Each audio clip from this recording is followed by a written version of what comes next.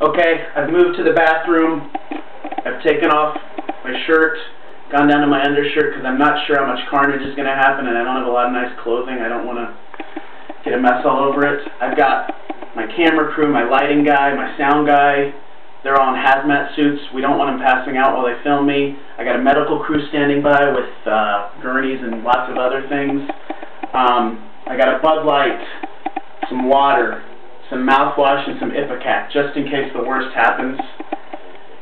Ooh, I'm getting nervous. I'm not scared of spicy foods. I love spicy foods, in fact. I always ask for as many jalapenos as possible in Mexican dishes. I think I can handle it, but I'm not sure. Today I've had a salad for lunch, and up in Emus, Pennsylvania, wherever that was, I had a foot-long burger sub. Don't ask. Don't ask.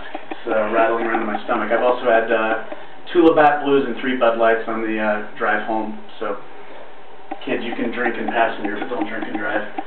Okay, let's go for it. Got a Corona mug, perfectly fitting.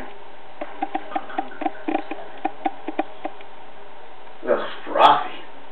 Oh, there's the plop. Did you get that? Oh my god. It's foamy.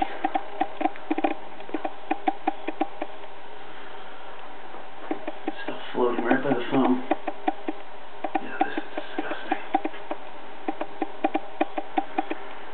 It's incredibly spicy.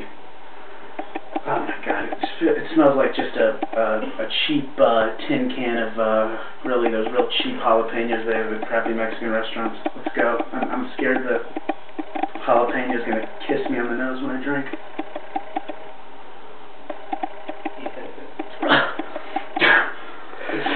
It's really bad.